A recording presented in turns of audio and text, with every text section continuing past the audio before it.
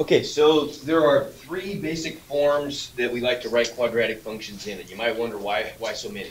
Just depends on the context. Depends what we're doing with the function. So the first one is standard form, or sometimes people call it general form. That just looks like that, right? F of x equals ax squared plus bx plus c. This probably makes sense because we've already talked about solving quadratic equations in standard form, right? And what is a quadratic equation in standard form?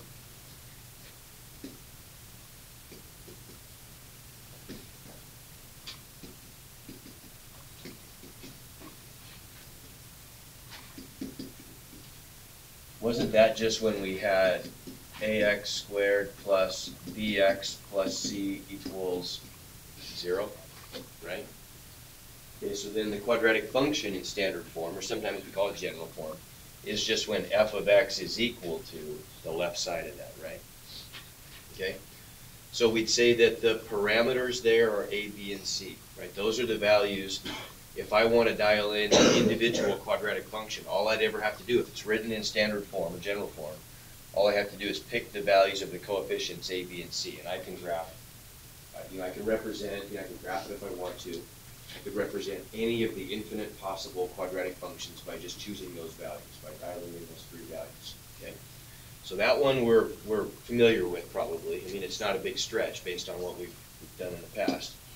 Next one ought to look somewhat familiar too, vertex form.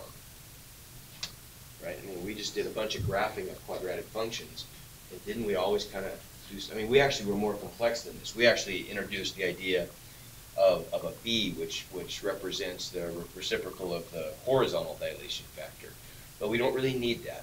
It turns out we never really need a b for quadratic functions.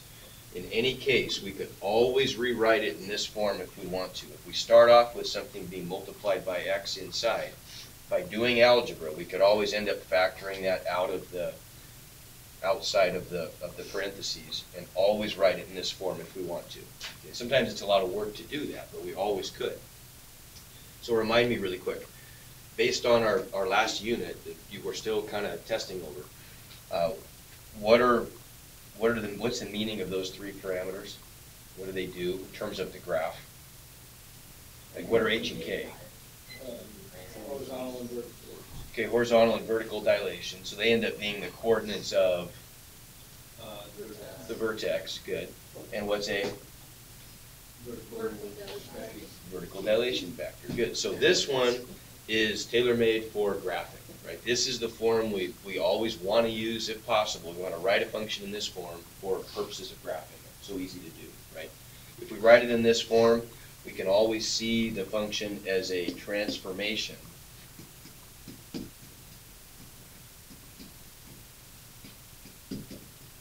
of the parent function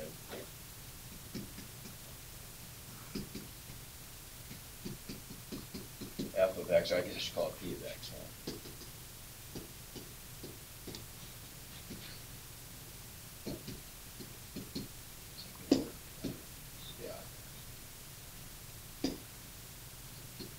Right?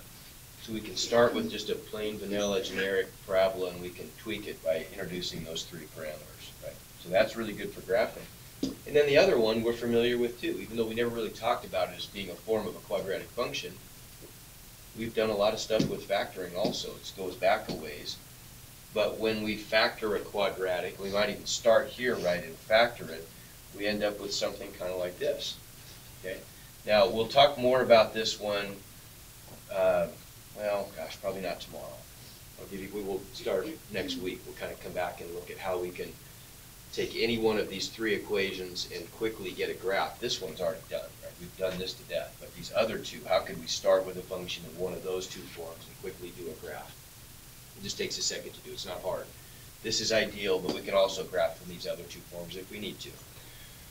But for now, factored form, it's written as a product of factors, right? Remember, factors are things that are multiplied. And so here I've got this constant factor out front.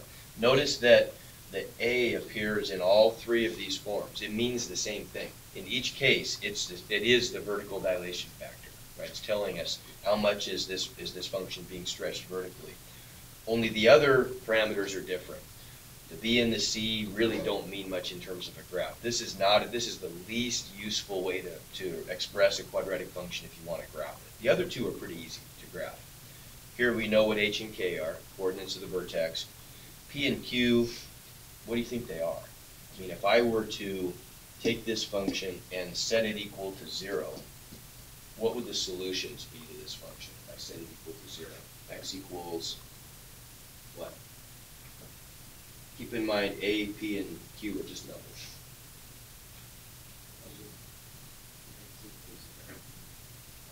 If X equals 0, P or Q, right? If X equaled P, I would get P minus P is 0, and I'd get some number times 0 times some number equals 0. So by the zero product property, I know the product of these three factors can only equal 0 when individual factors are 0. Well, A is a constant. That one's not going to change. But the two factors that have variables in them, their zeros would be P and Q, right? So P and Q are the solutions of this equation. Now think about this in terms of a graph, and we'll come back to this in a few days and talk about it in a little more detail. But when on the xy plane does a function have a value of 0? Think about that. Where on the xy plane does a function have a value of 0? Well, I mean, it could be, but not always. But if I think about the xy plane, there's some places, and don't even worry about the graph of the function at this point. If I just represent the xy plane,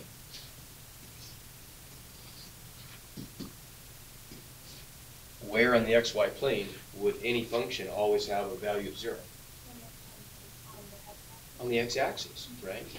So if this is my, let's just say this is my parabola, I know that right there and right there, those are the two places where the y value, where the value of the function is 0. So the x-intercepts, right? Does that make sense? So for a function that we're graphing, P and Q, we call those the zeros of the function. If there are real solutions, if this function has real solutions, those end up being the x-intercepts, right? But they're just the values that are going to make the function 0. Those are the solutions of this equation, okay? So if there are x-intercepts, that's where they'll be. I don't want to get, we'll talk more about this, like I say, in a few days, but I'll float this idea for you. So the red parabola crosses the x-axis. How about the blue parabola? Doesn't cross the x-axis. So what are the zeros of that function? Are there any values of P and Q that are going to make that one 0? Well, that's one that wouldn't have any, is it, right? I mean, if that's one that we couldn't write in this form. We couldn't factor it. Right? So we can only write functions in this form if P and Q are real numbers. Now they could be complex numbers, right? With imaginary parts. They could have i's in them, and in that case, they don't correspond to real x-intercepts. But usually when we write a function in this form, we're trying to get real number values for P and Q. And so there are some cases where functions just don't factor, and we don't get any x-intercepts. We'll go into more detail with that in a few days. For now, for today, here's kind of what I'm really looking for today is for you folks to just be able to recognize that we got these three forms of quadratic functions, and we want to just practice kind of the algebra associated with these. How can we transform one into the other? Can we transfer a function from one form into the other? And that's really all this assignment is about. So this stuff is really simple. Going from either of the bottom two, either vertex form or factored form, to general form. Well, general form is the simplified form, right? If we go through order of operations and do all those cleanup steps, this is where we always end up. So we might call this simplified form. Let's look at a couple examples. Like if we start in factored form, how could we convert that into general form? You did this clear back in Algebra 1. What would the steps be? Yeah, just going to expand. In math, we'd say we're going, by multiplying it out, we'd say that's called expanding. Expanding would be the direction where we're turning it into a whole bunch of separate terms. Factoring would be the opposite. Factoring would be if we're going to start with something that's already simplified and try to break it into pieces, right? So if we expand this out,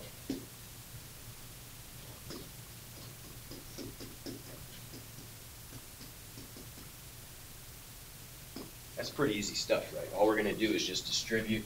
Probably would want to maybe distribute the 2 last because that's so easy to do. Right, let's do the variable stuff first. Simplify the product of x minus 2 and x minus 5, and then we'll just distribute the 2 through and we're done. Right, we'll go through one just for practice, but I know you've done a lot of this stuff. So if we distribute, and did you talk about foiling in Algebra 1? Okay, so foiling is fine, but foiling only applies to when we're multiplying binomials. So really it's better, because we're going to move on next, after we do this short unit, we're going to move on to polynomials, where we'll have more than, we'll have more than maybe 2 terms in the pieces that are being multiplied, that are being distributed. So really the best way to always just think about this is just distributing. So all we're doing is distributing. So we'll take the 2 terms from the first factor and distribute them over the second factor. So what if we, for example, distribute the x? What's that going to give us? Okay, so good. So we're going to get x squared minus 5x. And then if I take the negative 2 and distribute that one, and if I simplify, if I combine all the like terms there,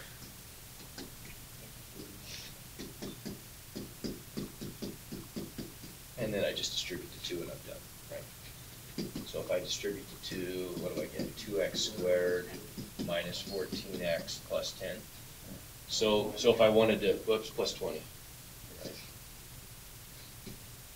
So if I write this in general form, it's just going to look like, and I don't have to include the f of x, right? We're just filling in the blank. But written in general form or in standard form, this function is just 2x squared minus 14x plus 20, right? Easy, no big deal. You've done that for a long time. What about this one? What would I do to simplify?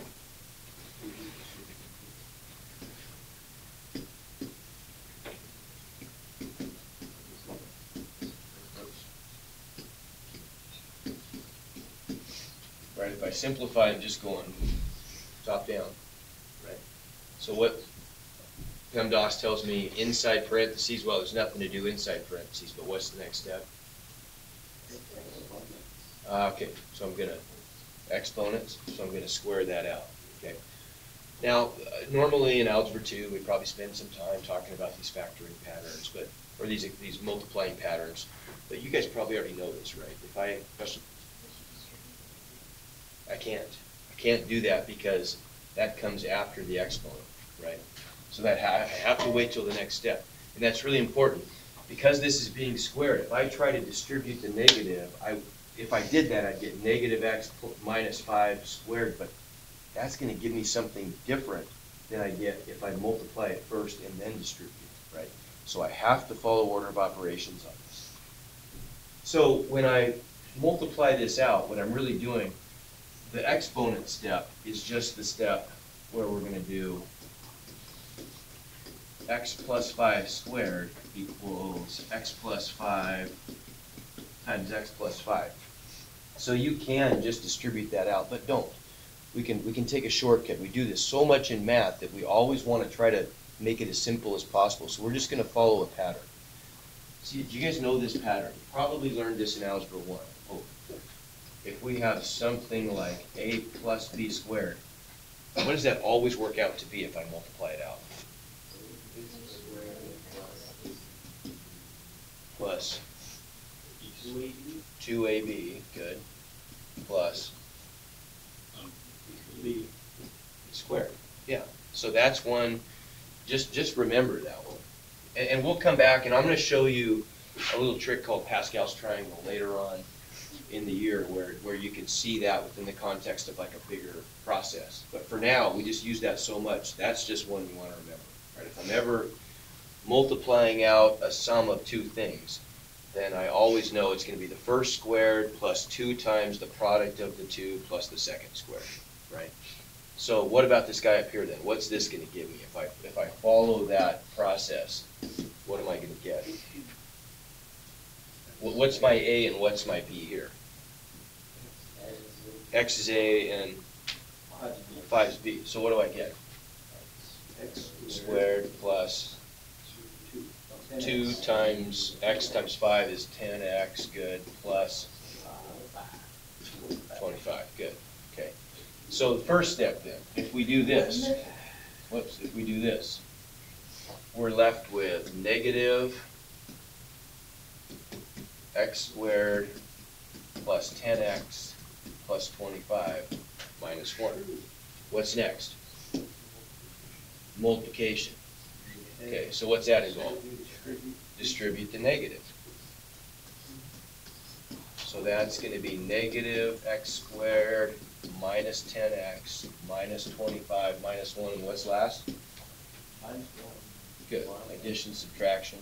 So we combine that stuff, and we get negative x squared minus 10x minus 26. That's our answer. Okay. Let's just get one more example of practicing that binomial expansion. What if we do something like 2x minus 7 squared? Everybody just, you can probably do it in your head, but just think about this for a second. Okay. So what's first? Okay, good, because I've got a, which is, this is like my a plus b squared, right? So a is 2x, and that's being squared, plus 2 times a times b, right? 2 times 2x times negative 7. Everybody see that b is negative 7? Okay. Plus negative 7 squared.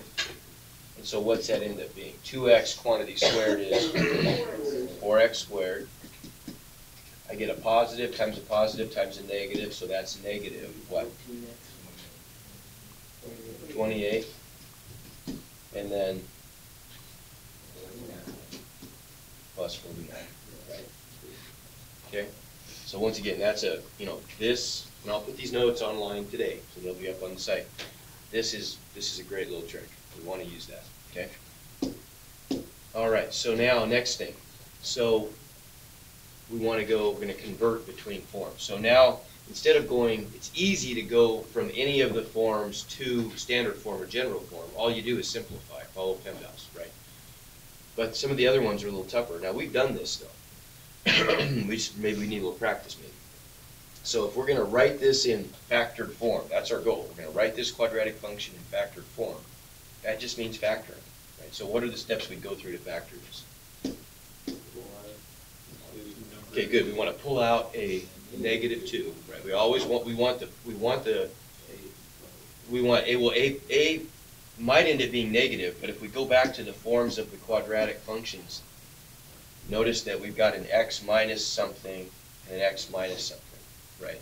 So if there's a negative, it's going to be part of the A, right? Because the factors need to look like x minus a number times x minus a number, right? So we're going to factor out a negative 2. That's our greatest common factor, isn't it?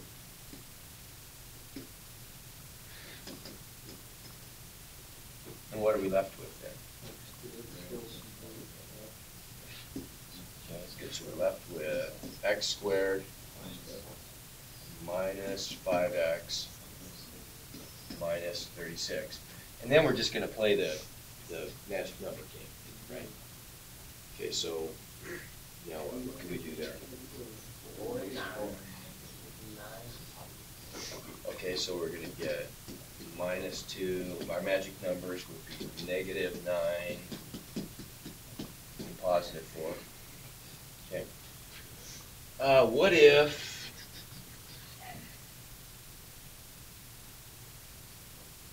I had a little more challenging one for you. Should have put some of these on my assignment. I think I did, though. Maybe I'll add some of the next assignment. So what about one like this? What if we did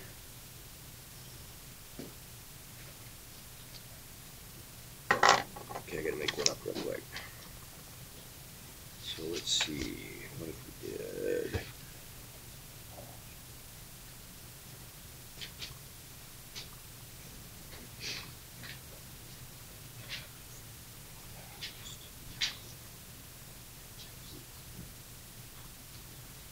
Okay, so what if we had one like this? What if we had something like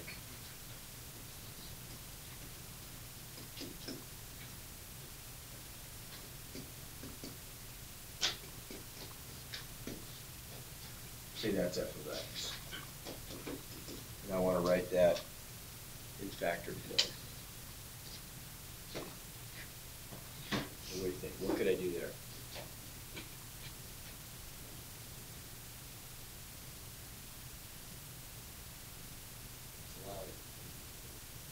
Okay, I could pull out a -3. Okay, and then what am I left with if I do that? 6x squared.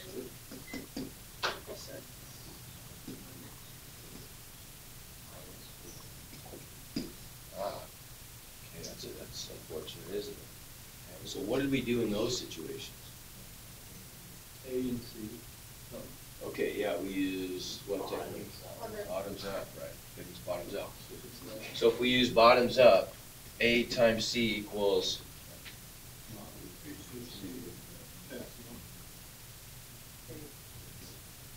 -90, right? And B is 1. So the magic numbers have to multiply to A, C, and add to B, right? So what would those be?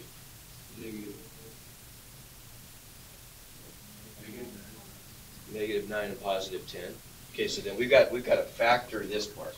So to factor that part, remember what we did? We had these preliminary factors that looked like x minus 9 and x plus 10. But what did we have to divide those by? Okay, we had to divide by a, which is 6. And then we just reduced, right? So that became x minus 3/2 and x plus 5/3. And then what do we do? Okay, so we went bottoms up. So the 2 and the 3 go up front. So we had -3. When all the dust settled, we had -3 times 2x minus 3 times 3x plus 5, right? Okay, that doesn't look like factored form though, does it? I mean, it's okay. That is a good form to write it in. It's in a form that is factored, so we could easily find the zeros of this thing. But it doesn't quite match the form.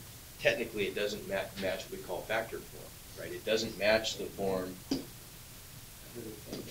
a times x minus p times x minus q, right? So here's my question for you guys, for you, all you advanced math students. How do I get from there to there? What are the problems? What are my red flags here? Coefficients. The coefficients, right? So that one and that one, those are my problems, right? Well, how could I get rid of that 2? Okay, I could, in a way, yeah, I'm going to factor a 2 out of the first factor, right? I could undistribute a 2, okay? So if I do that, look what I'm going to get. I'm going to get a -3, and then I'm going to factor that 2 out front, and what's left behind if I do that? X minus 3/2, right? Because what's left behind is what I get when I divide each of those terms by 2, right? So if I do that, if I divide each of those terms by 2, I get x minus 3/2. It's easy to prove that that's correct. How could I just prove to myself that I did it right? Yeah, distribute the 2, and if I distribute the 2, I better get back 2x minus 3, which I do, right? How about over here? Take out a 3, sure. So over here we'll take out a 3, and what's going to be left behind if I do?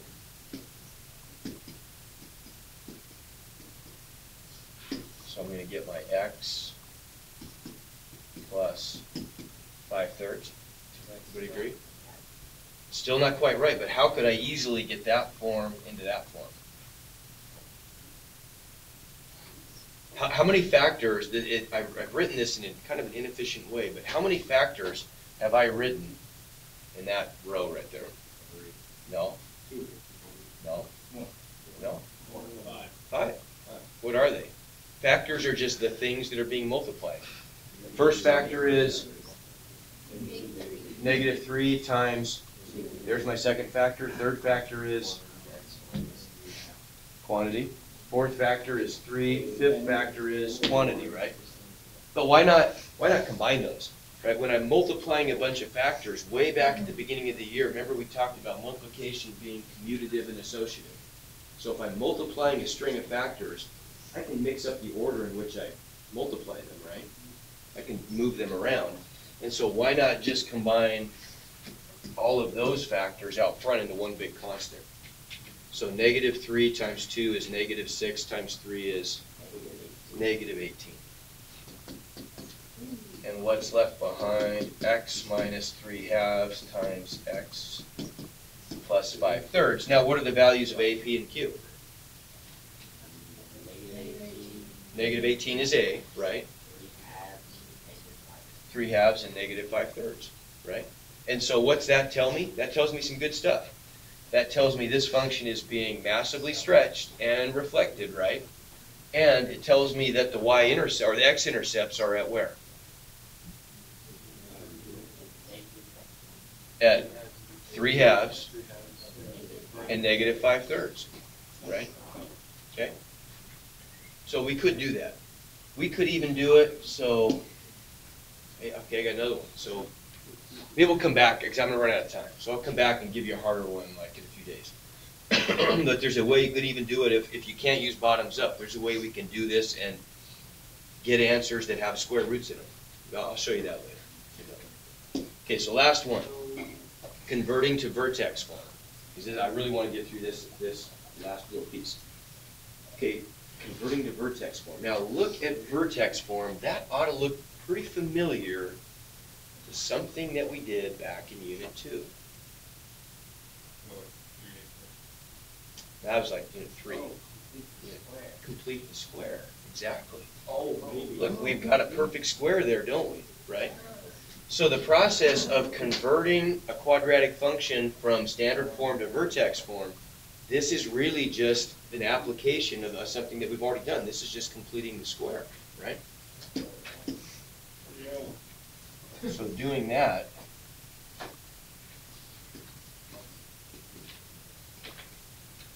that's just completing the square, okay? We know that process pretty well.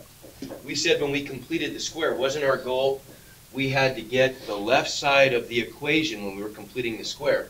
Didn't we have to get it into the form x squared plus bx equals number, right? Okay, well this time we've got two sides of the equation to work on here.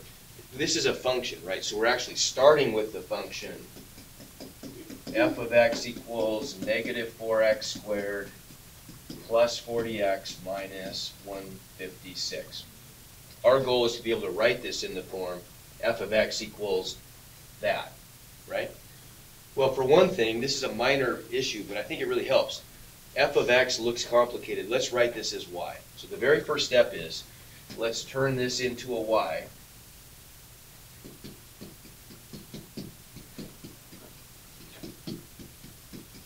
And on the right side, our goal is to make it look like this.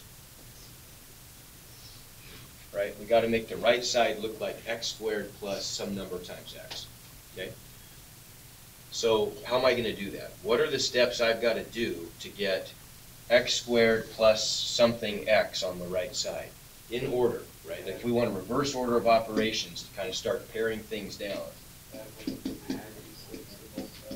So the first thing would be add 156 to both sides, right? So if we do that, step number 1 is just going to be y plus 156 equals -4x squared plus 40x. Now what? Divide by -4, okay?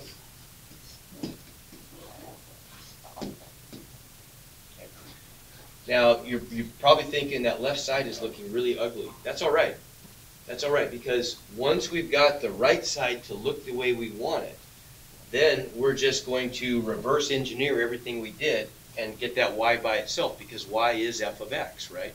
Our goal is to have f of x equals something like that, right? Okay, so after step 2, it just looks like y plus 156 over negative 4 equals, what am I left with over here?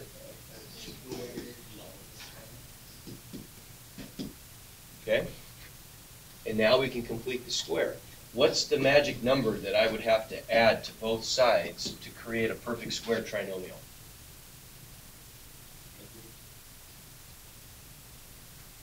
Right, what was our recipe for creating, and my goal is, it's, right, okay, so our goal is, on this side, we want to get something like that, right? So we already know what that's going to be. What's it going to be? X minus 5, right? And we know that because half of negative 10 is negative 5. Okay, but what did I have to add to both sides to make that happen? Yeah, that number squared, which is 25, right? Negative 5 squared. Now, just prove it to yourself. What are the magic numbers that multiply to 25 and add to negative 10? Negative 5 and negative 5, right? X minus 5 squared. So then on the other side, we end up with all this stuff, right? We end up with y plus 156 over negative 4 plus 25. Well, now all we have to do from this point is just work backwards and isolate y. So in what order would I do that? First, I subtract 25, right? So we're going to get rid of this and move it back over here. So let me do this. I'm going to run out of space, but I don't.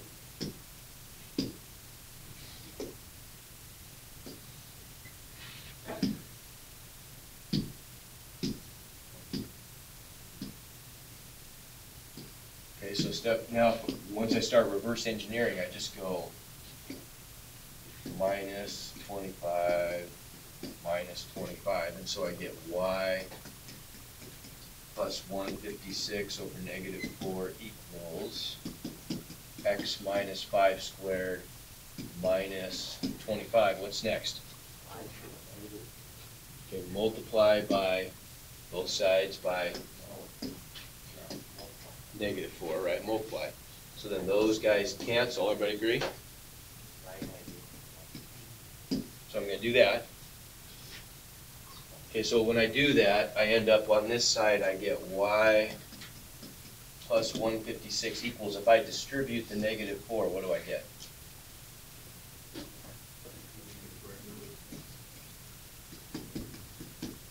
So negative 4 gets distributed to the first term, and then what, plus 100?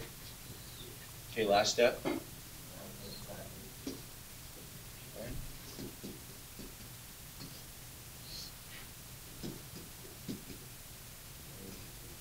we get it.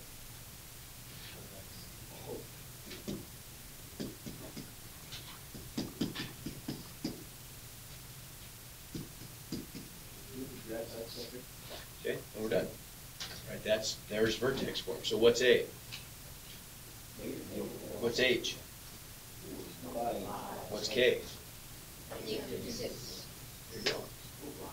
Cut that. All right.